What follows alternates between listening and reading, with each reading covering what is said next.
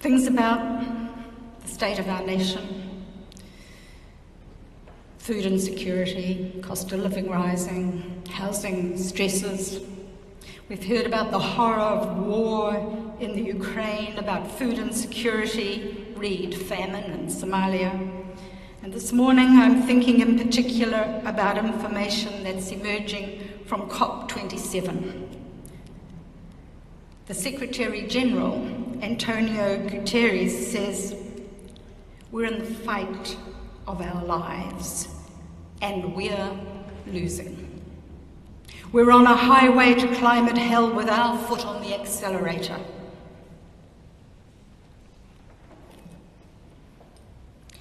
Pacific nations are even now planning for the possibility of relocation, of the evacuation of climate refugees and all that that might mean.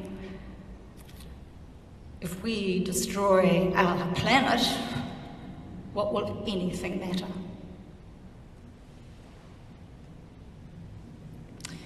We're coming to the end of the ordinary Sundays in the liturgical calendar, the teaching and exploring Sundays. We're closing in on the dark times and preparing for Advent, the stocktake season, with its invitation to change and to wait. And of course followed by Christmas and the coming of the light and the possibility of new life. So it's an intense few weeks in our Christian calendar. It's a difficult time because if we are to take it seriously, it demands a response. And you might well wonder if it's all too hard, too bleak. Waking up to the signs of the times, as we're invited to do, and coming to terms with matters that need our committed attention if we are to make changes, is tough. And we rightly wonder, we should wonder, if it's all too hard for us, if it's worth it, if we can manage it, if this is what being a Christian is all about. I'm saying this today because I'm taking the gospel writer we call Luke as my model. In today's gospel, Luke uses images and language that are shocking. You heard that reading. Luke has Jesus redirect the gaze of his listeners from the beauty of the temple and all its adornment to its destruction. Not one stone will be left upon another. When will this be? The people asked Jesus. To be told, soon. And there will be wars and insurrection, and nation will rise against nation, kingdoms against kingdoms. There will be earthquakes and famine and plagues in various places. The end of the world is in sight in this passage. Could he be speaking to us? It all sounds familiar, like a reading from the New Zealand Herald. There is no more waiting time. Horror and destruction are upon the people.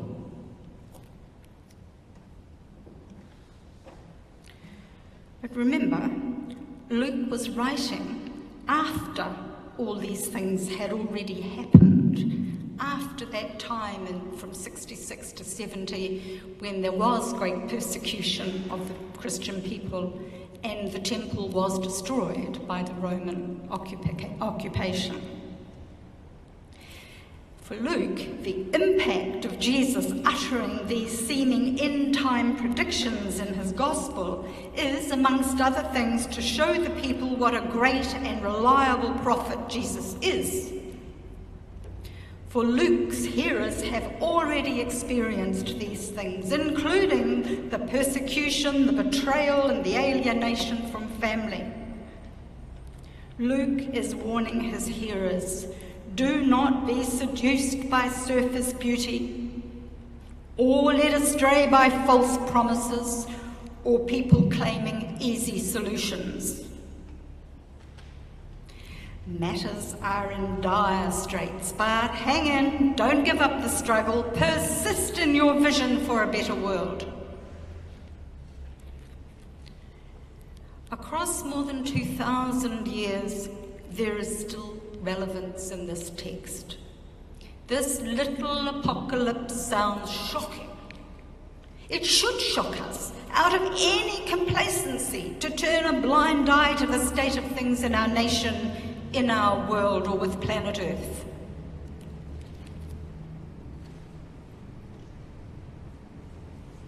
You know, as I know, we have to be very careful about reading our contemporary situation back into the historical text and interpreting what we find in those writings through the lens of our contemporary scientific and technological world. Jesus' day was not scientific as we understand that term today. There were commonly held expectations about the end of the world and what you could expect when it happened that we find quite strange and unbelievable, but they were there depending upon your lifestyle and the choices that you made. The Bible doesn't address the issue of the climate crisis, so we cannot go to the Bible looking for a solution. However, it does point us in the direction of moral or ethical behaviour that will have an impact on our capacity to face the behaviours and shape our attitude and relationship with the earth, including the peoples that inhabit it along with us. It does challenge us to choose the future that we want to work for and to decide and act for at every possible opportunity. And we will find in the Bible the clues to the restorative justice impetus necessary for both the mitigation and the adaptation necessary if there is to be a future for our grandchildren and all living beings. We need to restore our right relationship with the earth, just as we need to restore right relations with people we might have wronged, either by direct action or lack of insight and action. In Advent, we will declare we long for a future where justice and righteousness are the hallmarks of our human activity. For this to be so, some things need to change, and change urgently. Change is not easy. It has a cost. Think Nelson Mandela and all his years in prison. Sometimes the cost is grief, and sometimes it's anger, and sometimes it's conflict. But we can't have change that will restore the health of the planet while continuing to enjoy the comforts of life as we have shaped it. Nor can we expect change without alienating some people. Not everyone will be happy if we increase taxes on petrol-driven cars or restrict private motor vehicles from entering the CBD, or disestablish dairy farms in Canterbury, for example. Christian faith does not remove us from conflict, but it can help us choose when and how conflictual situations might open the way for the activities of God, when it might be the time to make mountains level and to raise up low valleys and to make the roads straight, as a popular Advent reading says. Sometimes it's important to be angry. Anger itself is simply a surge of energy and can be directed destructively or used positively. Sometimes it's important to confront directly the issues that face us and find the energy to face change. If we are really interested in the kingdom of God that we pray for, that alternative to the imperial powers of the princes of fossil fuel and their petrol economy, then now is the time for us to get angry. Now is the time for us to prepare for conflict.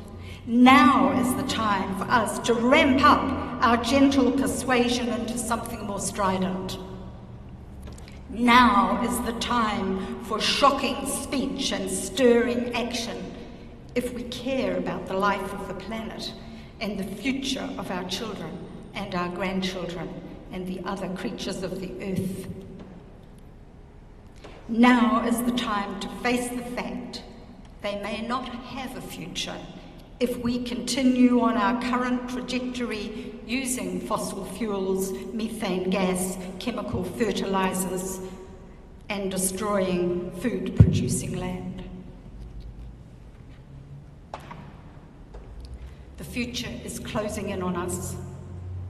Our demand for more and more money and more possessions and bigger and better everything, and GDP growth year by year, is bringing the end times closer. We're killing not just the future for life on planet Earth, but the lives of countless people now. We are in a pathological spiral to extinction.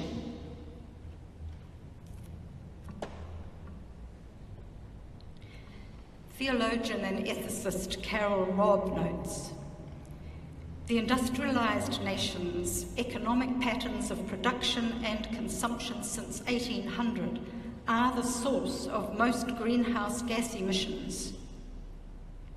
We know our policymakers continue to favour policies that have as results these harms, and they do it knowingly and willingly.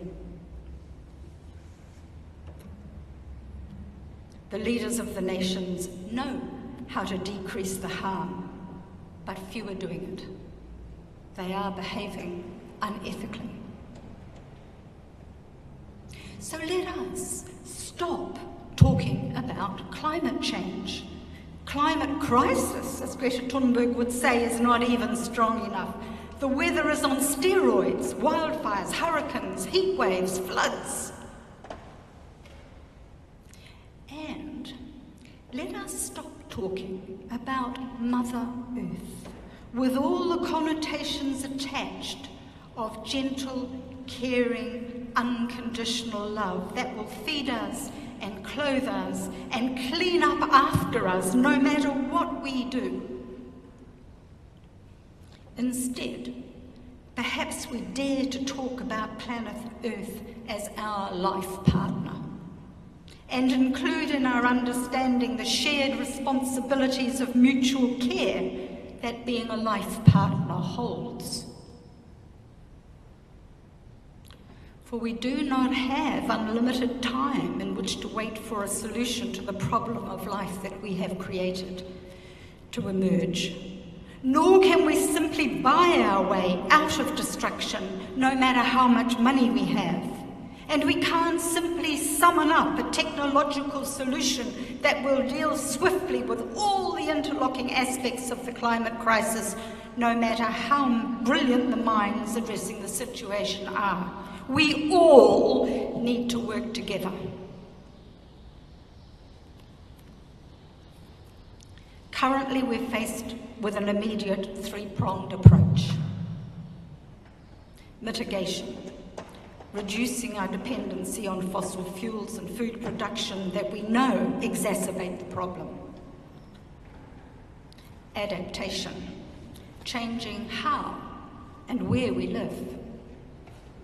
And a social revolution, changing what we think are the important things about life, imagining a different future and persisting in our vision. Now is the time to confront our economic patterns and our political relationships and admit they are not life-enhancing.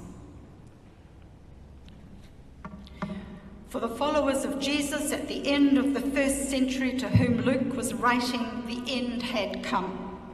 The temple had been destroyed, stones had tumbled, fires had burned it all up, and family was at war with family. They were nevertheless being invited to remain faithful to Jesus' vision of the kingdom of God come on earth, and to persist in their efforts to bring that to reality. We are invited to choose the vision of the future that we will work for. If we fail to choose a different way from the one that has brought us to this precipice, the beauty of planet Earth will be only a memory, as the beauty of the temple was a memory for Luke's audience. Apocalyptic writing sought to set out the suffering and problems of the times, to remind the people of that a different future was possible for those who worked for it, and to declare that God remained faithful and with the faithful, working with them through their grief and anger and fear toward a life-giving future in which all living beings could flourish. That faith is our inheritance.